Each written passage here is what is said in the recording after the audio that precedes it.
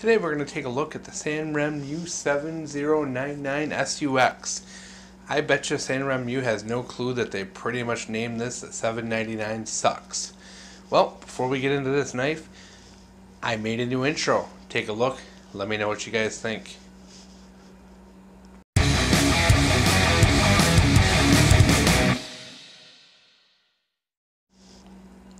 And we're back. Alright, this SanRenMu 7099 is an interesting little knife. You know, it's somewhat flawed, but still also very pocketable and just interesting for the money. This is like an $8 knife. I'll put a link down below, of course, to where you can pick this bad boy up. So what is this thing? It's a little tiny, sub 3-inch knife made of 12C27 steel, which is pretty much the same steel you're going to see in Victorinox Swiss Army knives, some of the Mora knives.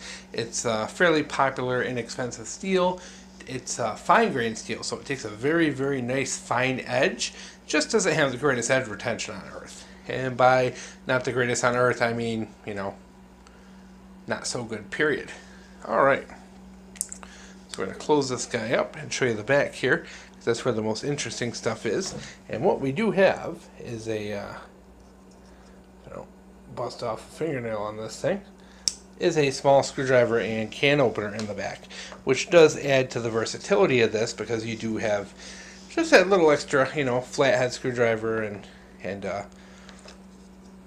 bottle opener there to have on there, always helpful. And you also have this little tiny glass breaker here as well.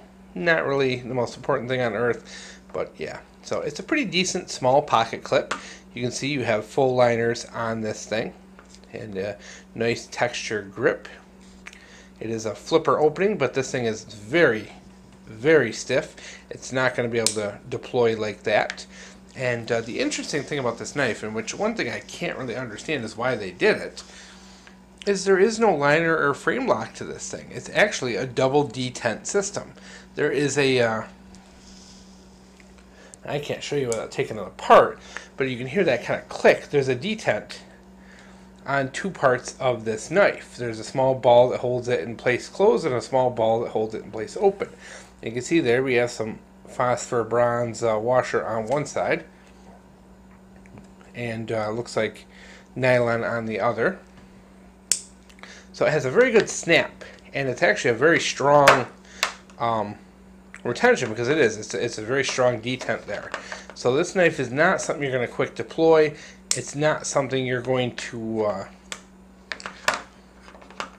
close quickly either. This is a two-handed operation, but at the same time, this does make a fairly good gentleman's folder. It's small, it's compact, has a very good pocket feel, very good hand feel. It is a 3-finger knife, but you got some jimping on the back here. Gives you a nice little ramp to hold on to.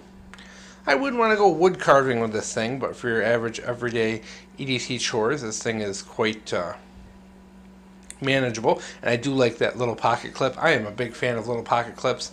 I don't want to telegraph to the whole world what I got. You can see we do have a hollow grind there. Relatively thin blade stock with a nice tapered point to it. The thumb studs are up into the sharpened area of the knife, so sharpening is going to be interesting. And with this pocket clip as well, it can be very interesting to sharpen this knife. As you can see, I'm resting it on the pocket clip and I cannot get, the blade is nowhere near touching. So if you're going to sharpen this, you actually have to take the pocket clip off, and even then, because of the blade being so thin, the studs do rub as well, and you can probably see there where it's a little worn off on the edge from where I sharpened it.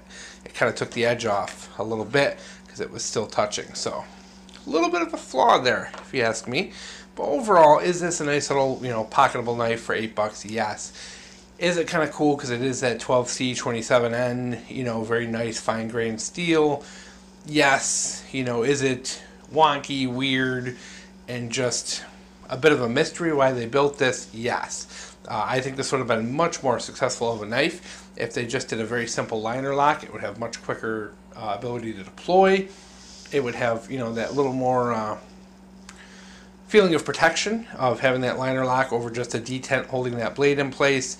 And it's really, you know, just not necessary what they did, being we do have, you know, 2 sets of liners in this knife. So kind of goofy, kind of weird, you know.